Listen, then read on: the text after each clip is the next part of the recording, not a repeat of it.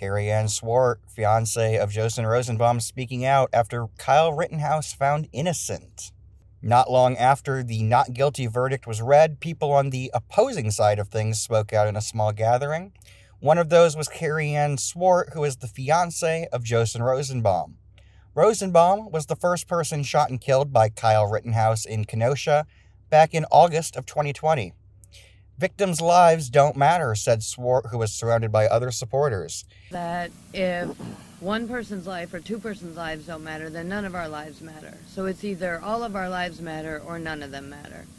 We will continue to follow this story for more updates from Kariann or anybody involved on any side of things.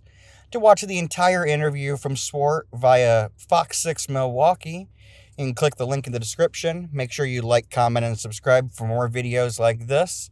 For Zahner News, this is Josh Zahner.